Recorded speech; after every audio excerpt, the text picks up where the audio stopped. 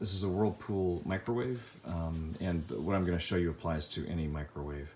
Might be a little bit different, but we noticed that this part, which was on the top of the microwave, was dropping plastic bits, etc., and that's what it looked like. So this is the wave cover. So the microwaves come down from the thing at the top. I got the replacement today. That's what it looks like. There's two long prongs. The one, I pulled this off and broke the prongs off inside the top of the microwave, so I'm not going to worry. They're up there. They'll be up there permanently. I'm not going to worry about that.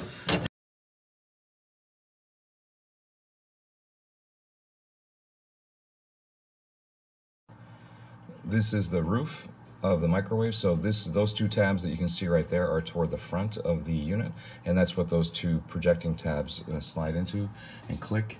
And in the back, those are the two tabs or two slots that the small horizontal tabs pop into.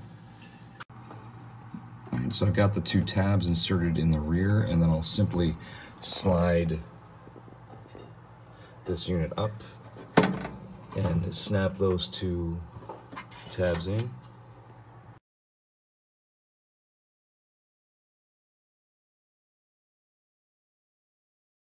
View from the front, so those two tabs will just fit into the holes right there and just snap up, and that's it.